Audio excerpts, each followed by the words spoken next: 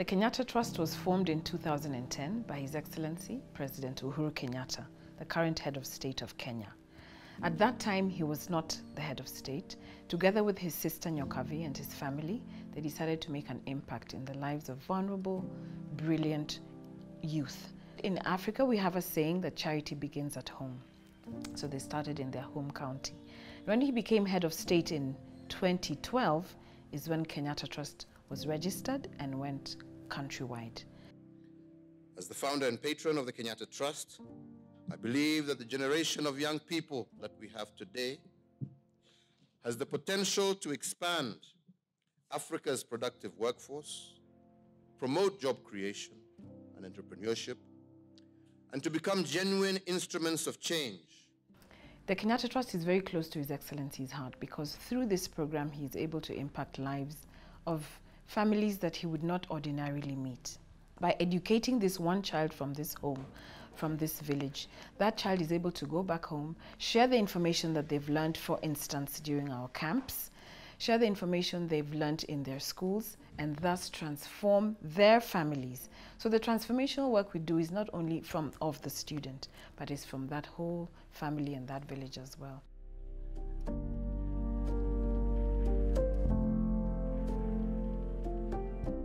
At the Kenyatta Trust, we have a selection of scholars. Every year we select scholars who have finished. In Kenya, the primary education is 8 years.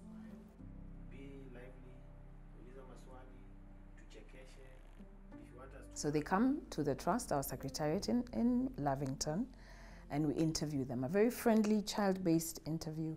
We interview the parent or guardian who brings them.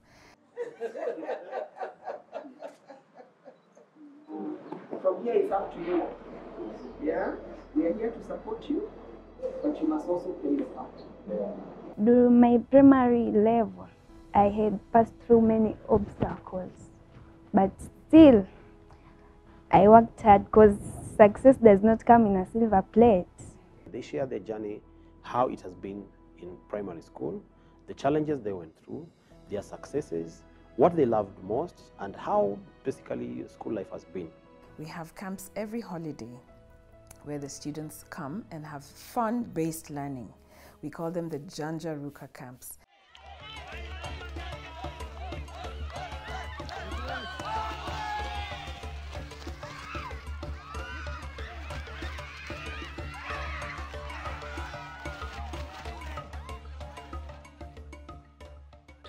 For this camp, we have been as the ex-candidates.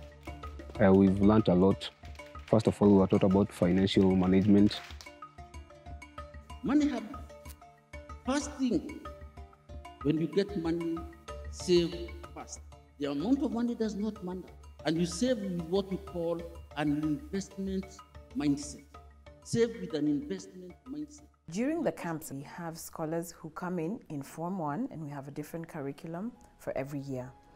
We have other executive mentors who have given of their time and energy, and they come for these Janjaruka camps.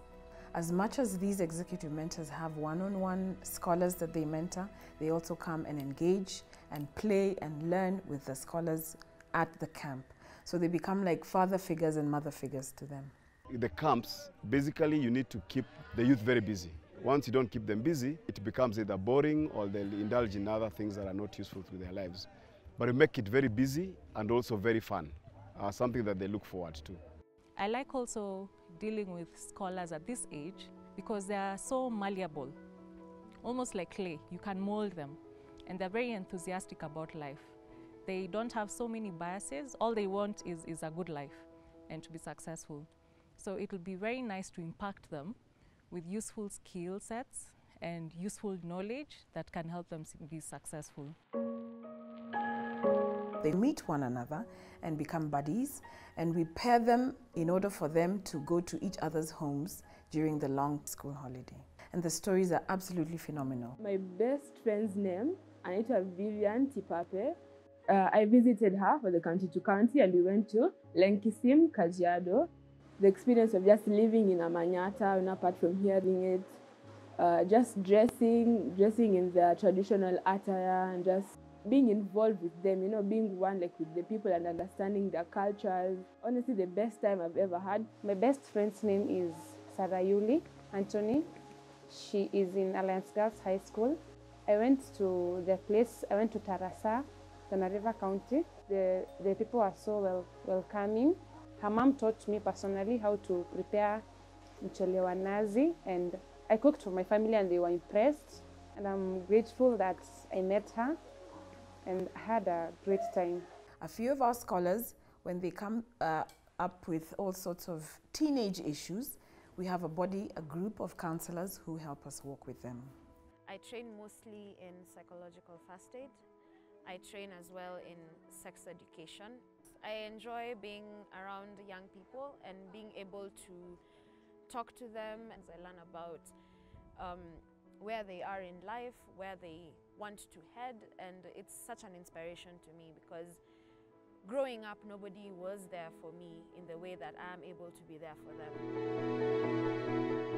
The Tuungane Mentorship Program is a phenomenal idea that our patron, His Excellency President Uhuru Kenyatta, started. So we have executive mentors who are paired with our university scholars, same gender. Such mentors, executive mentors, shed such light into these children's, some of them very dark lives, a life that they could not have imagined ever stepping into the classroom. And they take them under their wings, and we have a guide where we allow the mentors and the mentees to connect at a very deep level. They're welcome into each other's homes, they can travel together and do all sorts of fun things, but in a very strict environment where there's respect and guidance. The Inuka Economic Empowerment Program is one of the programs that the Kenyatta Trust has started to help the families where our scholars come from. Our scholars are from disadvantaged families and very, very needy backgrounds. Not all families are able to take their children through high school. So because we've selected a child, for instance, from Narok County, that child comes from a larger family. So that specific home where we've selected a child, the mother or father, mostly it's the women, come together with 19 other families and form a group. That's the group that now becomes one of the Inuka groups. We are now transforming lives of 12,000 families based on the scholars that the Kenyatta Trust has picked. It's very emotional when I see this little small child at the selection interview, very shy, very scared, shaking, some of them tearing. And then they go through the Janjaruka camps in our mentorship program and come out strong, emotionally intelligent, and able to mingle anywhere in the world. It's very fulfilling. It's the most fulfilling work. My team like to say that it's not a job that we do, that it's a calling. Because indeed, you need to have a big heart in order to serve these children and their parents and guardians. The future of the trust, by the grace of God, is to be able to increase the number of scholars that we select and thus increase the impact that we have, because it will trickle down to the very last family in the village.